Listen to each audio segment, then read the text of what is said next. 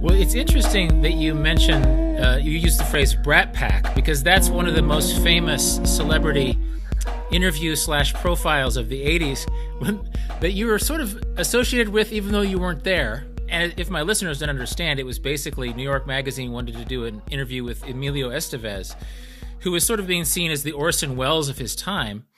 And or so we would have you think.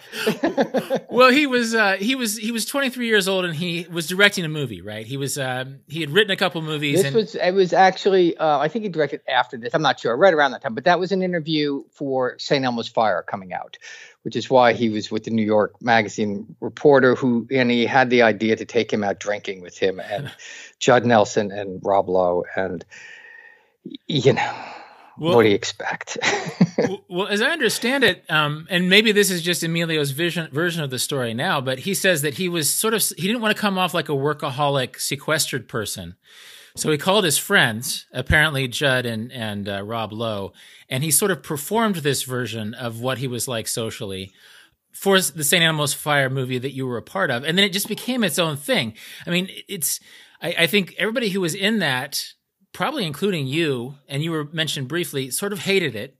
But now it's like the shorthand for people who were important and young during that era. I mean, what's your relationship with that whole thing? Well, that's what it has been, is a relationship to that term. Because when it did come out, I was not involved. I mean, I'm disparaged in that by the boys in that thing, in that article. I actually read the article when I was writing this memoir, which I'd been afraid to look at the article in whatever 30 odd years. And I looked it up and read it again. And it's shocking how it bore no reality to what it became. Because it became this term to, like you say, lumped all these young, successful young actors who were in these certain movies, which I was in. St. Elmo's Fire and Pretty in Pink, I think, sealed my Brat Pack membership. But it was written as a very, pejorative, disparaging term when it came out, because it was like, these kids are fucking jerks. It's entitled Little Brats, and hence the title.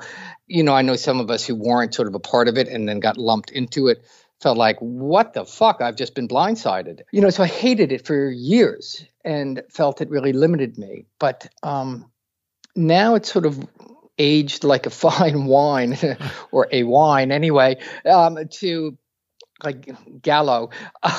But it aged into this sort of iconic term of we affectionately look back on our youth on, and so people utter it in a different way than they spit it back then.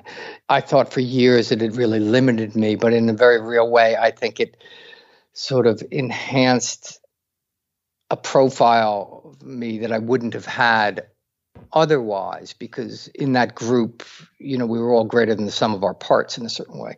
Although none of it was real, in the sense that we never hung out together. I never once went out socially with any of those people.